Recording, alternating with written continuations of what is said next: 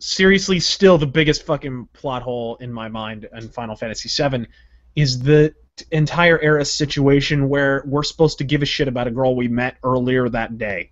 Like he's fucking bawling over the corpse of a chick he just met. Like, in terms of actual movement of time, you just met this bitch. Yeah. And we're supposed to care. And a lot of people obviously did. I don't know, probably because cutscenes were novel and they had the sappy music over top, and it was kind of like, okay, cue the crying. I think if you go back and visit that scene, it's a lot harder to care in 2015 about Aerith dying, and not least of which because you already know about it. I was in middle school when that game came out, and I cheered because I fucking hated her, and I liked Tifa way more. Yeah, Tifa was awesome. I never understood why you're supposed to love Aerith so much when all she can do is yak about her fucking ex-boyfriend the entire goddamn time. Hey Cloud, could you go buy me a dress? Hey Cloud, could you go walk me down the street? Hey Cloud, could you wipe my ass for me? Could you buy me some tampons? Like, what the? Why do I care about Aerith? Oh no, what she really needs to ask Cloud and just break the fourth wall and be like, hey Cloud, can you just drag me along in battle and get me to level 99? Because I'm not going to be around much longer and I'm not fucking useful at all. Like, whatsoever, because my limit breaks, you can do that with all the materia. So anybody can go and take my job. I'm useless. Literally. Useless. Yeah. God, she sucked. I never quite understood why Tifa is supposed to be like the girl next door appeal. Like, look at Tifa. Look at her. She's the girl next door to the porn set. That's what she is.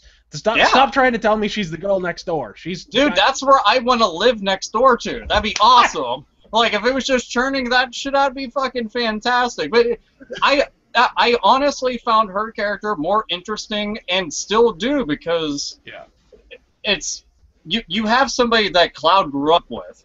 You have somebody that is like a fucking tomboy. Somebody who's actually kind of a fucking badass and matters more, literally, to the fucking main character. And then you have dumb fucking Aerith, and that always fucking bothers Shemi. It was Aerith whenever we first played it. But yeah, she fucking sucks. So Tifa, all the way, Team Tifa, hashtag. Team Tifa.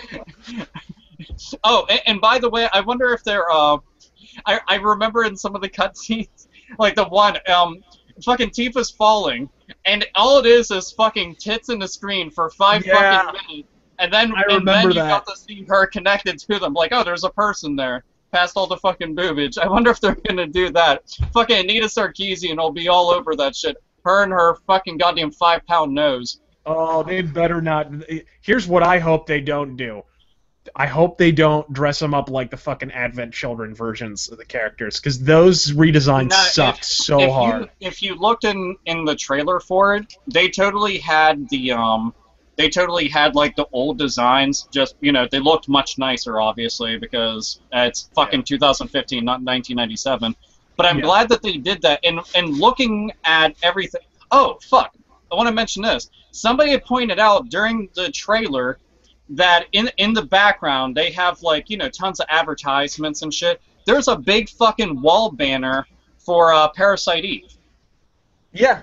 And I was like, that's awesome. The downside, it's for 3rd birthday. So then my asshole prolapses and I cave in on myself again like a dying star, because 3rd birthday is not a Parasite Eve game. Anybody who thinks it is, no, never.